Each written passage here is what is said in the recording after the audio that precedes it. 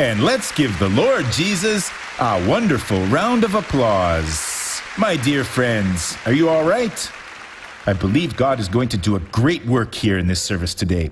I invite you to open up your heart to pay attention to what is going to draw your attention into the true word, because that is the firewood that you will have to cut to put in the fire so that it can inflame and boil the water, which will bring you a great, great blessing. This has been our study these last couple of days here, when we have learned there in the word of the Lord God in Isaiah 64, when Isaiah wanted the heavens to open up and him to come down. And this has already happened. Jesus has come. The work has already been done. And for me, for you, or for anyone to be blessed here today, we just have to want it in the name of Jesus. But speaking of this blessing, let's watch a person who was blessed in one of my services. Just like today, God will bless you here. Roll this VT. Valdeci, what was the problem in your backbone? I work as a wallpaper hanger, Dr. Suarez, and about 16 years ago, I fell off a ladder when I was hanging wallpaper on an old 2-story house. The ladder broke apart and I hit my back on a handrail. And after that, I was never the same man. What was it you couldn't do? I couldn't raise my arm, and now, thank God. How high could you raise them? Well, what about now? Just look. And my wife, and she's right here. Come here, man. She had to turn me in bed. She had to turn me in bed. Are you getting emotional? It's true, and me too. Did you have a back pain as well? I did. You couldn't get down. Get down now then. God healed the couple, folks. That is so beautiful. Thank God. Thank it's God. true. Did you have to turn him over in bed? Many times. I would get all stiff. We were taking a lot of medications to the pain in the back, but now, thank God. Never again, in Jesus' name. I got here thinking about it, that you would pray for back pains. Now I'm healed. And God healed you. Thank God. Glory yes, to sir. God. Shall we applaud Jesus? And we will applaud him as well, right, folks? This has happened in the Church of Guayanazis. What does it really mean? You are very powerful. You do like this with your hands and smoke comes out. No, I'm just like you. There's no fire coming out of my hands. It is the word of God, which we pray and we agree upon it, and which God wants everybody to know about. You at home, there's someone there with a problem, or maybe at work. God wants all of mankind to understand, and this is not religion. This has nothing to do with religion. This is a higher flight. It is the word of God which takes you to the presence of God and brings the power of God to bless you. And everyone has this absolute right. There isn't anyone who doesn't have the right. This is for whoever believes in the message of the gospel. When we believe in it, we release the power of God. And then God comes into action. God heals, God delivers, God transforms, and he works wonders. And speaking of all of God's blessing, let's watch another person who was blessed. Roll his VT, will you? What has God done for you, Carlos? He blessed me. I received a blessing. I had a back pain for 10 days. For 10 days? I simply couldn't move. I couldn't lay down. I couldn't even move in bed. How about now? Now I'm healed in the name of Jesus. Is all the pain gone and you can move now? Can you shake it all about? Go on, Carlos of Jesus. Today we have got a lot of athletes of Christ here, isn't it, folks? And let's applaud the Lord, right, folks? I'm going to repeat it once again. I will bring you the word in a very short while. Listen to what God is going to speak to your heart, and you must believe in it, and this should be effortless. Jesus said, come to me, all you who are weary and burdened, and I will give you rest. He didn't say a powerful pray, fast. No, come to him, and he will give you rest, and he is powerful enough to do so. Glory to God. My friends, in the book of Proverbs, chapter 22, verse 14, there is a word here that I'd like to study with you, which will help you, especially if you're that person whose heart God has been touching ever. This thing that you've been doing is not so good, and the person says, God, I will stop it, but they don't. And what will happen to this person? It says the following: the mouth of an adulterous woman is a deep pit. A man who is under the Lord's wrath falls into it. Let's begin it backwards so that we can understand it. Why the mouth of an adulterous woman is a deep pit. A man who is under the Lord's wrath. God is so patient. But there comes a time when God says, enough. I won't be tolerating this type of person. They are inventing things and they're trying to reach God. They scorn what God has said. They don't respect the guidance of the Holy Spirit.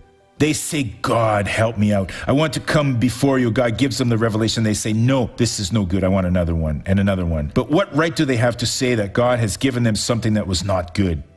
When the person does that and they are under the Lord's wrath, then they will fall into this deep, deep pit. The mouth of an adulterous woman. Adulterous woman here is just a sort of this thing that God, he has to say. They are the adulterous doctrines. The person who keeps on resisting to what the Holy Spirit says in the Word, they will later on see a right thing in something that is not right. That most weird doctrine which leads you to bigotry, which leads you to do things that the Bible doesn't approve of, that's what the person is going to take on. But why is he speaking this way now? Has he lost the respect for God? Yes, he has, a long time ago. This person is under the Lord's God's wrath. He spoke, he taught them, he made the person to understand the absolute truth, but they scorned it. Don't scorn it. You know, whatever God says, you must take it on in the name of Jesus. This is serious stuff. When the person keeps on scorning the guidance of God, one day they will be under God's total wrath, and they will fall into the weirdest and most bizarre doctrines, which will drive them away from the Lord God, and which will make the person suffer a lot. And now in the book of Isaiah, we have right here a very important word, which will certainly explain exactly, or this word is an explanation for this other one, for which God used the prophet Isaiah. Chapter 66, verse number 9. Here, God says something for those cowardly people within the faith, those people who don't believe in anything at all. He asks the following, shall I bring to the time of birth and not cause delivery, says the Lord? Shall I, who cause delivery, shut up the womb, says your God? The womb here is your mind. The person is in a difficult situation. They have never had a place in the sun. They have never prospered. The family has always been very poor. Everybody has always suffered a lot in life. And then they start to seek out God, and God speaks something important in their hearts. And there are many people who think that is too much for them. Don't do this, my brother. If God spoke something, put it into your heart. I will be what God has said to me. He wouldn't bring me to the time of birth and not cause delivery. Why would he bring to the time of birth if he were not going to cause delivery? Why would he give you a revelation if it were not for you to change your life? I always tell you the story about me when I was 11 and I saw television for the first time in Cachoeira de Itapemirim. A cousin of mine, he was in town for the first time. He lived in a nearby town, but he had never come there. I had cheap flip-flops on my feet, and, we lived a humble life. And my cousin said this, cousin, do you know what television is? This cousin of mine is a pastor in Germany. And I told him, but he wasn't. I was the one who evangelized him. I was a servant of Jesus, and he wasn't. And I said to him, I don't know it, but I would like to. So we will go out tonight to the Jerónimo Monteiro Square, because there is a store there which turns on a television set for the poor. I got there were about 100 people. I was little, I went through the crowd. I looked at it and I liked it. Just like this, I could even see myself there now. I turned around and kept looking at the people, at everybody. I was a leader in an intermediate class in the church where I congregated. I already followed Jesus. I sought doing the will of God. And everybody was looked like this. And then I thought, Jesus, this television thing is really good. It looks like everybody's hypnotized. Jesus, just look. Eyes wide open like this, open-mouthed. And then it seemed like he talked to me. As if he said, I am looking for someone. He didn't say that one day will be talking to me about me because I felt it. I said, Jesus, there's no one talking about you on television. Then I stopped a little and I thought, I will make you a promise. We didn't talk, but I pretended to talk to him. If you give me the means one day, I will be there. Anyone who could read my mind then would say, this boy is nuts. His father's a bricklayer. He lives in total poverty, poor thing. How could he possibly one day be on television talking about Jesus? My little brother, this has happened. I kept it for 20 years. Would God open my eyes? If it weren't for me to do that, would he bring in the time of birth and not cause delivery? Why has God made you a woman? Because he has done it so you could be a mother. No, I want to be a businesswoman. You may as well be it, but a mother as well. From your womb, a child should be born. I'm not married. Look for someone. God hasn't given me anybody. I guess you have been way too picky.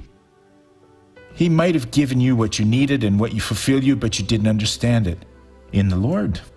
So you will fulfill your mission. But I am barren, but he opened your womb, your understanding. He gave it to you. You take hold of the blessing. Sarah did it, Anna did, and Rachel did as well. They all did, and they were all mothers. Even the Virgin Mary, with no physical tongue contact with a man, and the Savior was born. My brother, obviously they won't be the case. He was the only one. But God will do the work. And now coming back to his plan, he gives you a plan. No, but I am a woman. How many women are successful businesswomen? Why not? But I am, my skin color. What color? We are all equal. Either you're black, yellow, red, white. There is no difference. God is the same. He created us. Well, but I'm a fatty. I'm too skinny. This is all talk of the demons. You are whoever God wanted you to be. Take your position. We need someone just like you and a well-successful person. And he is saying, shall I bring to the time of birth and not cause delivery? Wake up, says the Lord. Shall I, who caused delivery, so he has given you a blessing, and would he shut up the womb? Is it over? Well, was it just for me to convert? I was a witch. I was of this religion. Now I've come to the gospel, and God stopped working miracles. Oh, really? Do you think that God is a scoundrel? A deceiver? That was the beginning of a cycle that will never end. And which you need to believe in, my friend. God hasn't done it to fool you. I will heal him, because if I do, I'll have another one. No, he wants everyone to come to the salvation so that the person can participate in the happiness. He is not doing an evil thing to anyone. So if he has brought you to the time of birth, he will cause delivery. He will continue causing delivery. I believe God has more to give me while I am here on this earth. And he is using me. I can believe in great things, and he will use me. He is not, absolutely not, going to shut up the womb. The inspiration for you is over. You've already got all of those things. It's enough. No, God is not that being. God is not a man. He's completely almighty in all of his extension, in all of the world, with all of the people, and everywhere that where you are or that exists with the world. He has created, I have already said this the other day, the earth is inserted in a galaxy called the Milky Way. The experts say there are 100 billion stars here. The Bible says there in Hebrews that he controls everything, upholds everything, sustains everything by his power in his hands. But they say there are 100 billion more galaxies. I don't know how many they got to this number, but it's a lot anyways. Let's say something we cannot count because there are too many.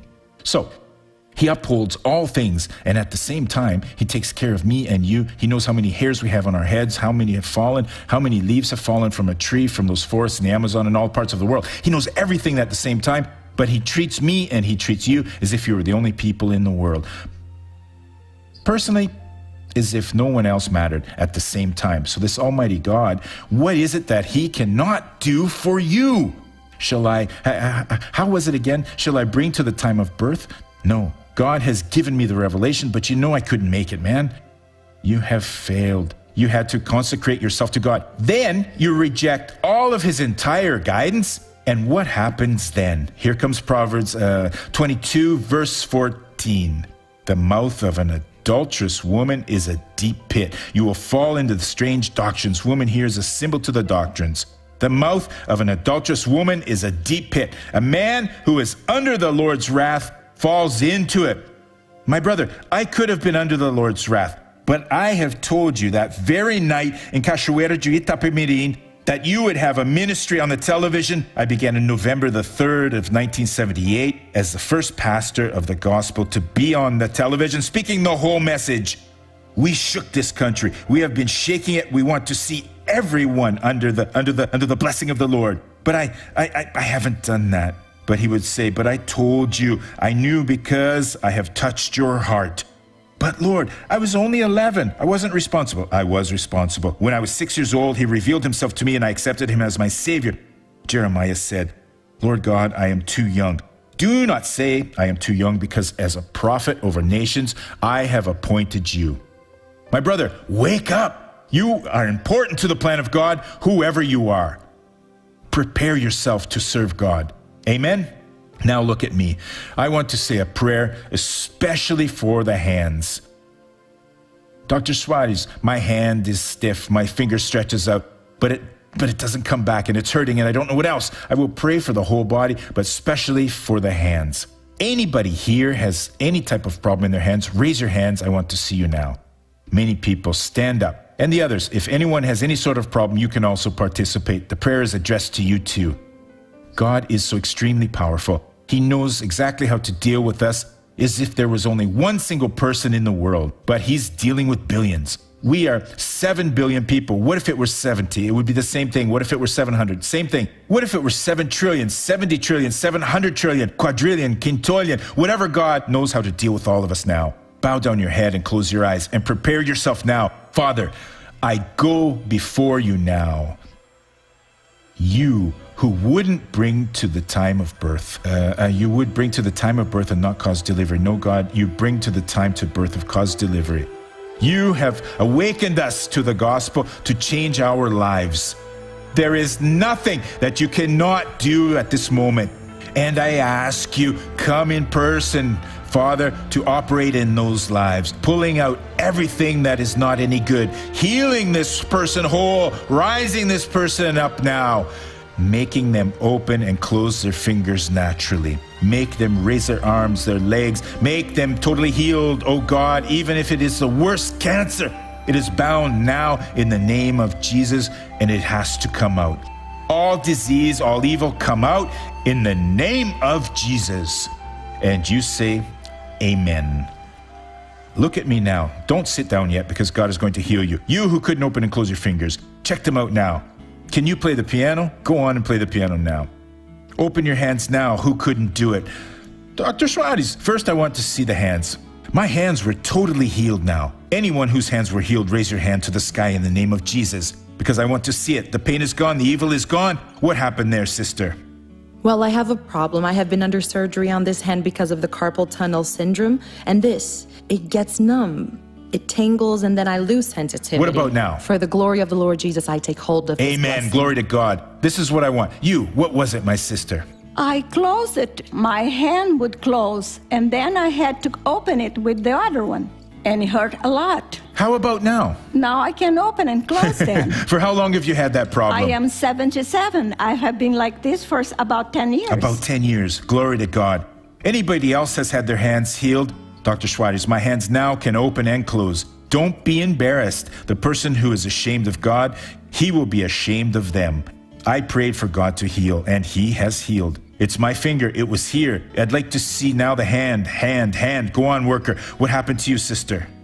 Well, I had a problem of arthrosis here in my fingers. And my hand, I could hardly move it like this, look, and now I already... For how long have you had this problem? Well, I've had it over a year. Oh, glory to God. It was an arthrosis Is it gone that now? I had. It's gone. That I had. You said it right. It's that gone. I had. It's gone down the drain. It's gone down the drain. It's gone. It's gone. What happened to you, sister? They were tingling my hands. And I felt a weight when I tried to do this, a strong pain. What about now? Now I'm not feeling anything. Jesus is my hands beautiful. are light. You must not be embarrassed. You have to tell what happened. Otherwise, you'll lose your blessing. You, my sister. I have this finger, and when I close my hand, it wouldn't follow suit, and then I had to help it. And it hurts a lot. What about now? Thank God. But that's what God is doing. He wouldn't bring to the time of birth and not cause delivery. He would never say, call to me, if it were not to answer. You up there, what was it? My hand as well. I couldn't do like this, look. And now I can do it. I was even wearing this hand protector. How long have you had this? I've had it for 3 months. 3 months? Yes. Amen. Now the others, I don't have time to ask you all, but I'd like you to raise your hand. If you are not healed, don't raise it. There's no liar here, and there are only people who speaks the truth. Anyone who is healed of any evil now, raise their hand like this, up high, right. Do the right this with your hand in the name of Jesus. Oh, glory to God. Shall we applaud Jesus? You may take your seats. sometimes this time is too short, but later when Pastor Jaime prays, you can tell us what happened if you want, but you then have to testify. Imagine that if you were a doctor or a physician, and I went to see you at your office, and you prescribed me an injection, and then you came to me and asked me, how about it? Are you okay now? You would be crazy. Either you were healed or you were not. But then I know you were. I am before a lot of colleagues, and I was healed, let's say, and you are before a lot of your peers. There are about 20 doctors. And you say, Mr. Suarez, come here and tell us how the injection worked. I don't know. I guess he is worse because now he's gone crazy. You've got to tell the truth. And speaking of telling the truth, let's now go to the real-life drama, shall we?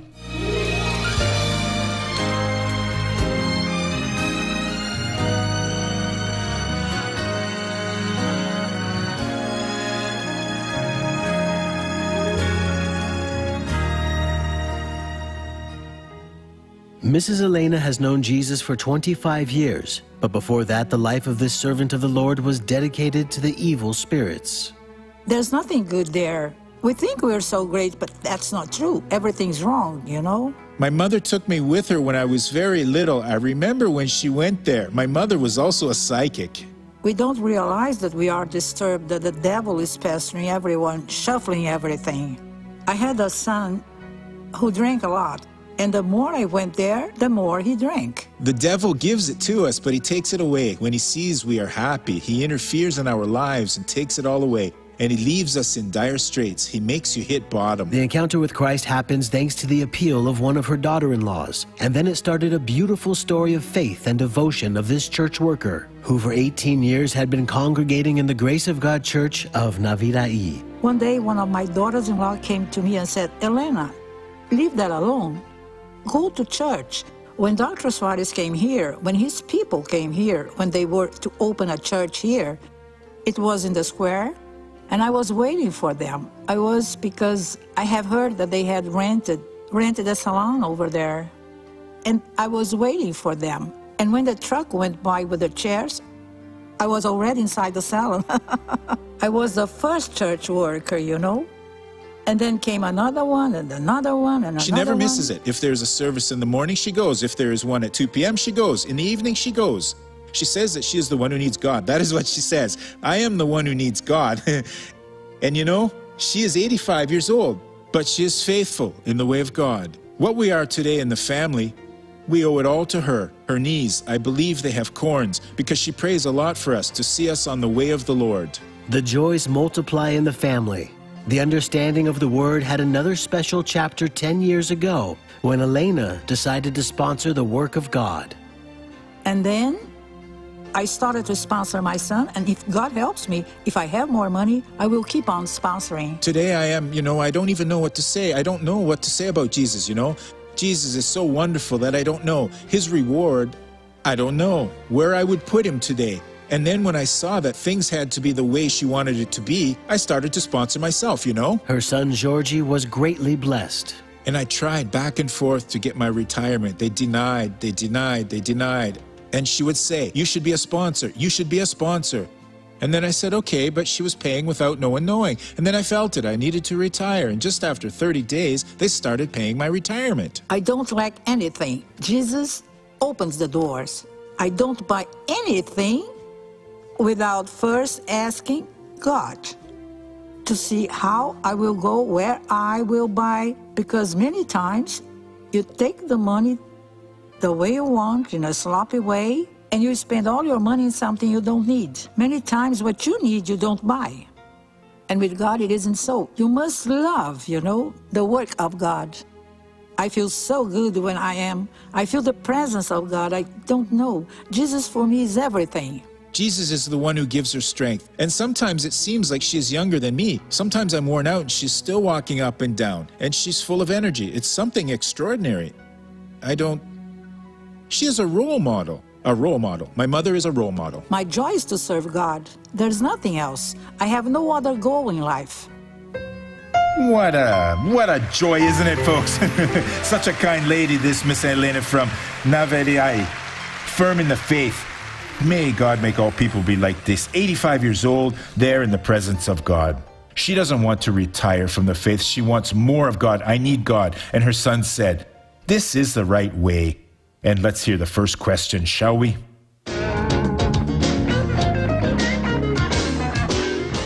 Dr. Suarez, has the gift of tongues been used as the Bible teaches us? Well, sometimes it has actually been overused too much. Why? Shouldn't we speak in tongues for a very long time? You may speak all day long, all night long if you want to, but not to show it off to other people. Sometimes we pastors get inspired and they forget that there are people who don't even know this part of the Christian doctrine. And they say, a lot of loan words and nobody understands a thing. Paul said, and her question is about this. We should speak in tongues, but with an interpreter. If there isn't an interpreter, we shouldn't speak. How am I going to interpret it if the tongue is from the angels? I haven't studied it. But when a person speaks by inspiration, the other one interprets by inspiration. But those are gifts from God. But amongst other saved ones, everyone here in a Lord's Supper service, there is absolutely no problem in speaking about it. Although I should say I have a case in my ministry. I was in Rio de Janeiro, in Madureira. That was 20 or 25 years ago. It was in a Friday evening. I was preaching. The church was already full. And then I collected the offerings. And when the workers were passing by me with the bags, I said, put them all inside of one single bag. And so they did, the offerings. And I said, give it here. I'm going to bless it. When I raised it, God used me in his tongues and and that was it, folks. I didn't understand anything. God knows what I said. And I gave it to them to deliver it to the accounting department. And later a pastor came to me and said, Dr. Suarez, I was going to give up the ministry that day. He said, God, I'm going to the church today to say goodbye. I was back there standing up and you took the bag and said to me, I have called you in tongues. And he gave me the interpretation. I have called you to the ministry and you have no right to deny my calling. I did not know I had said that. He said, I cried my eyes out and I will stay firm. He continues firm to this day. So there are some mysteries of God. Shall we stand up, folks? I will pray for those who are at home. Just like God started to operate, he will operate a lot now. Bow your head and close your eyes, Father. This prayer is done first off in favor of those people who are at home with any type of problem, any need. Send us your power, stretch out your entire hands, heal, deliver, transform, and modify. It is destroyed, this evil that is in this person, in the name of the Lord Jesus.